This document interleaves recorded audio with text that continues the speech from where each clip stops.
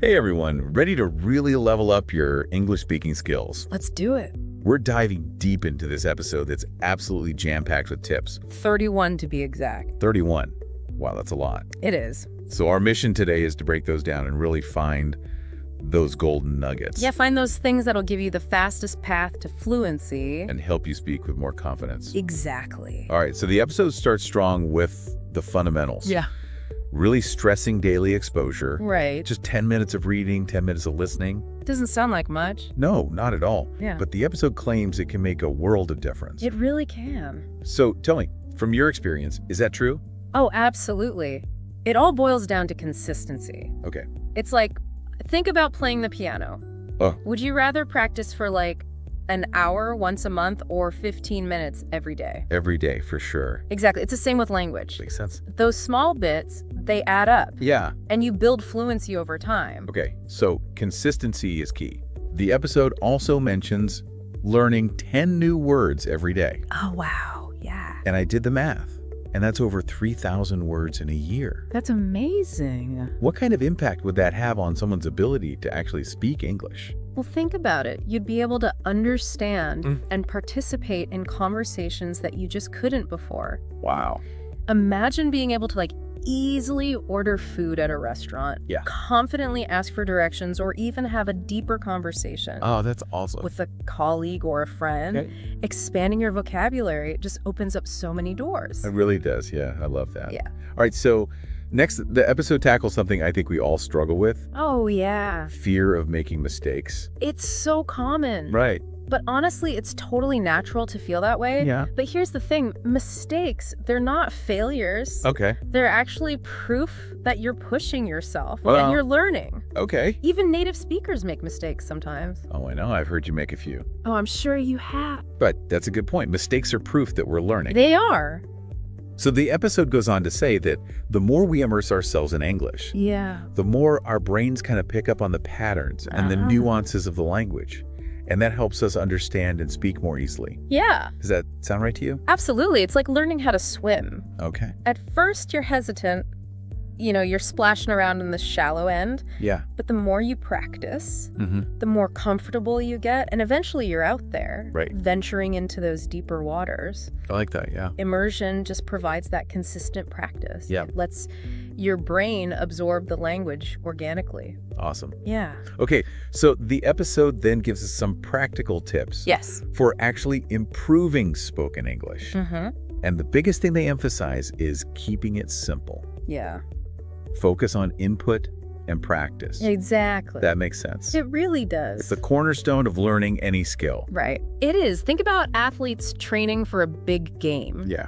They spend countless hours practicing, Yeah. refining their technique, and building up their stamina. Right. It's the same with language. Okay. You need consistent input from listening and reading, Yeah. and then you have to put that input into practice. Right, by speaking and writing. Exactly. So it's not just about passively consuming Mm. English, No, but actively using it. it is. One technique that caught my eye was simultaneous repetition. Oh, yeah, that's a good one. Have you ever tried that? Oh, it's fantastic, especially for pronunciation and fluency. Okay.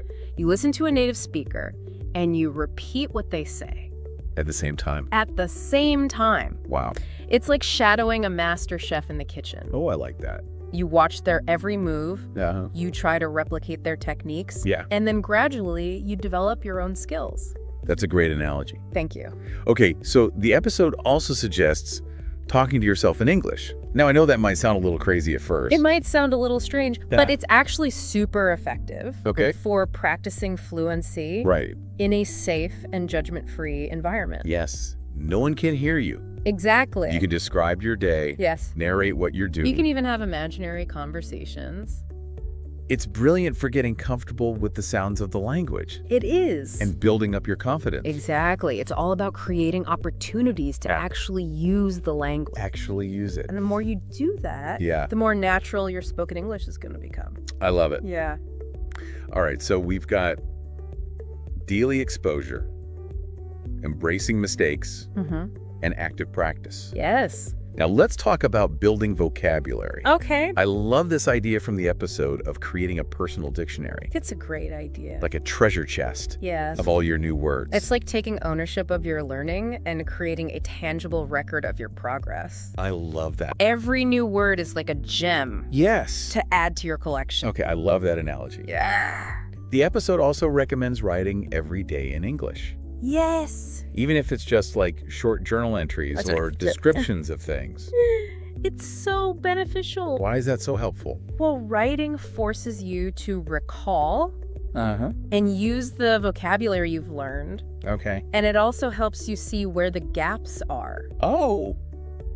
You might find yourself thinking, oh, I don't actually know how to say this in English. And then you can use your personal dictionary. And that's where your dictionary comes in. I see. Yes. So it's a tool for not just recording new words, Mhm. but actually using them It is. and integrating them Exactly. into your everyday language. Yes. And the act of writing itself helps solidify those words Oh, wow. in your memory So you can recall them more easily. more easily when you need them. That's awesome. It is. The episode also gives this cool tip about memorizing short dialogue. Oh, yeah. I never thought about that before, but it makes so much sense. It does. Yeah. It's a fantastic strategy, especially for common scenarios, Oh, like what? like ordering a coffee, asking for directions, making small talk. Oh, yeah. Yeah. Having those ready-to-go phrases can really boost your confidence and help you navigate those situations smoothly. It makes you feel more prepared. It does. I can imagine. Yes. I'm already thinking about some phrases I could start practicing. Yeah, like what?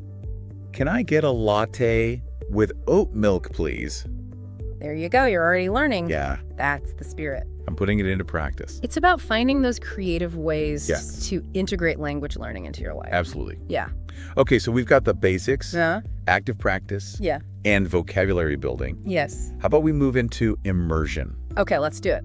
The episode mentions some classic techniques, Right. like watching TV and movies in English. Oh, yeah. It's tried and true. Yeah. And for good reason. When you immerse yourself in English that way, Mhm. you're exposed to natural language Yeah. in context. Oh, okay. You hear different accents. Right. You learn colloquialisms and Yeah. you pick up on the rhythm Yeah. and the intonation of spoken English. Okay, the episode recommends starting with subtitles, Mhm. but then gradually weaning yourself off them. It's a great approach. Yeah. Subtitles can help you follow along, Especially as a beginner. especially as a beginner. Yeah. But as you get more comfortable, Mm-hmm. challenge yourself to turn them off Okay. and just focus on the listening. Wow. Your brain will start working harder Yeah. to figure out the meaning, Okay. and you'll be surprised how quickly you improve. That's encouraging. It is. The episode also says, don't stress about understanding every single word. Oh, no. Just focus on getting the gist. Yeah, the main idea. Yeah. Because honestly, when we listen to our native language, Uh-huh. we don't process every single word. We rely on the context, Yeah. tone of voice, body language to fill in those gaps. We do the same thing when we're learning a new language. It's the same thing. It's like training your ear Exactly. to pick up on those cues Yes. and then infer the meaning from the context. It's like a mental workout. Yeah, for your listening comprehension. Exactly. One way to challenge yourself is to use an English-to-English dictionary. Oh, that's a good one. Right. Instead of translating immediately, you Yeah. have to think in English and understand the definition from the context. It's a good challenge. It is. It's like a mental workout It is. for those English comprehension muscles. I like that. Yeah. And speaking of workouts, English has its own rhythm and intonation. It does. The source suggests really listening for that and trying to replicate it when you speak. It's like learning a new dance.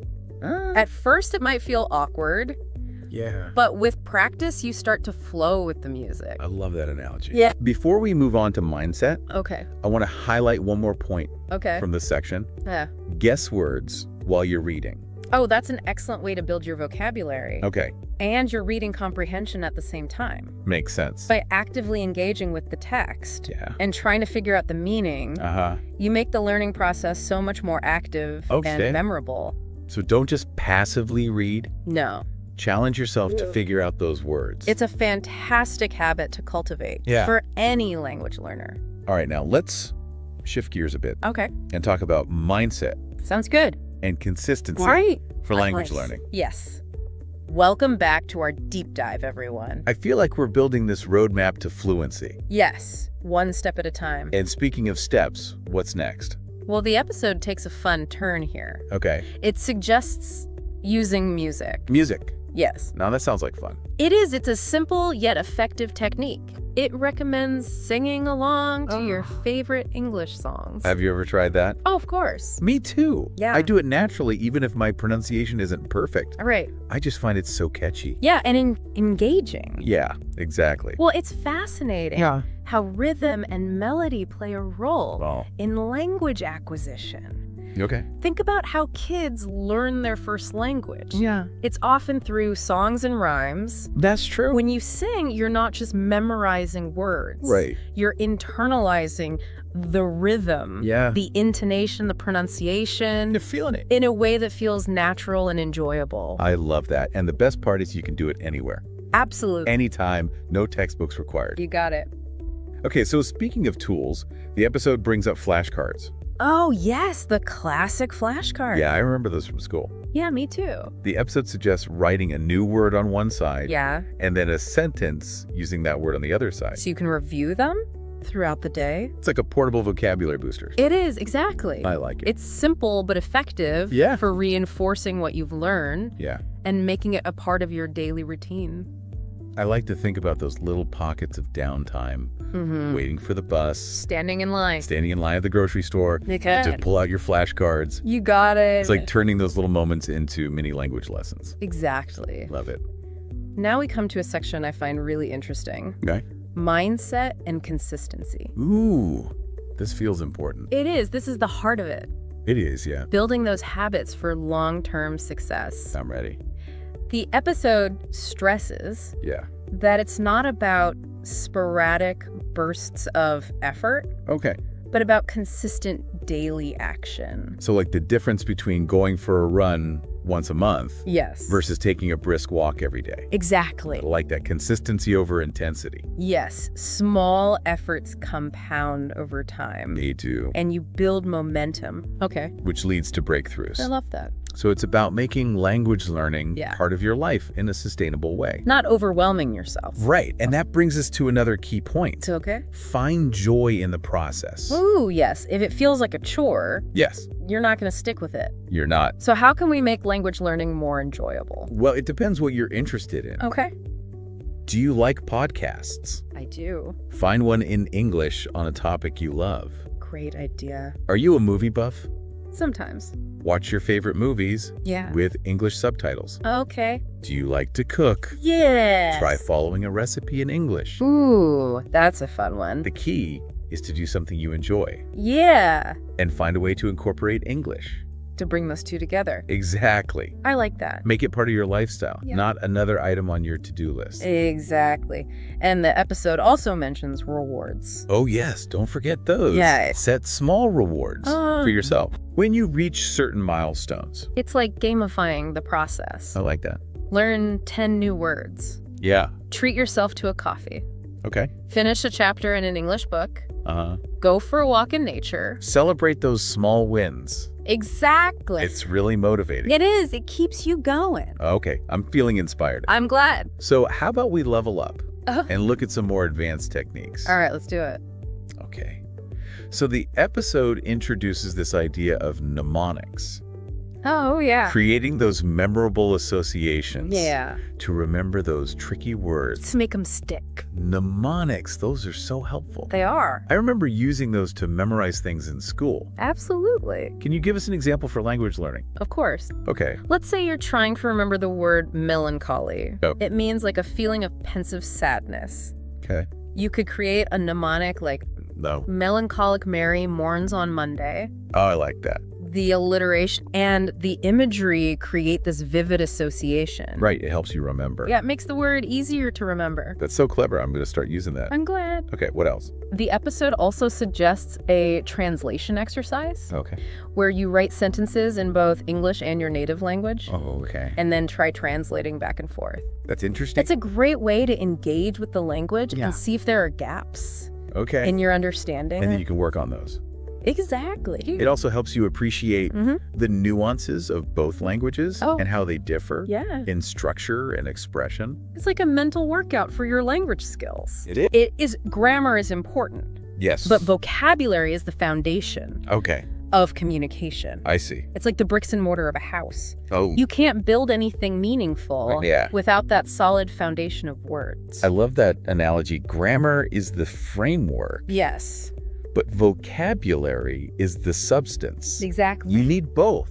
You do. But the words are key. And the more words you know, yeah, the better you can express yourself. Even if the grammar isn't perfect. Even if it's not perfect. It's about shifting the focus from perfection to expression. Exactly. Because that's what language is about. It is. Connecting with others and sharing our thoughts and feelings. It's about communication. Yes. So as we wrap up this section, what are some takeaways that stand out to you?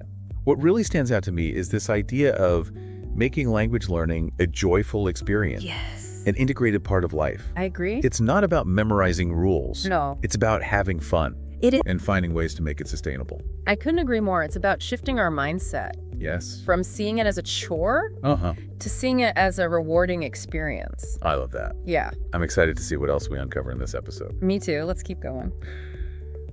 All right, back for the final stretch of this deep dive into these 31 tips. It's been quite a journey. It really has, and I feel like we've already learned so much. We have, but there's still some great stuff ahead. Well, let's not waste any time. Okay, let's jump in. What's up next? Well, the episode emphasizes something that's often overlooked. Oh, really? What's that? Speaking out loud. You know, it's funny. No. We can forget about the simplest things sometimes. We do. It's easy to get so caught up in the reading and the listening. Right. That we forget to actually use our voices. It's true. The episode stresses that it's not enough to passively absorb information. Okay. We need to actually engage with the language. By speaking it. By speaking it out loud. It's like reading about how to play an instrument. Yes. Versus actually picking it up and practicing. Exactly. You can read all the theory you want. Yeah. But until you start playing those notes, you're not truly learning. That's a great point. And speaking out loud, it goes beyond just pronunciation. Oh, really? Yeah. It actually improves memory. Oh, wow. And confidence. Okay, I can see. When I try to explain something out loud, it makes me think about what I'm saying. Right. And organize my thoughts. Right. So it's like speaking out loud solidifies the information. It does. It's like it makes it stick. Exactly. And it engages multiple senses. So it makes the learning more active and memorable. Okay, that makes sense. And when it comes to confidence, yeah, there's no better feeling than being able to express yourself. Yes, fluently in a new language. That's awesome. It's a feeling of accomplishment. Yeah. And empowerment. Like riding a bike without training wheels. Exactly. That feeling of freedom. Yes. Okay, speaking out loud is key.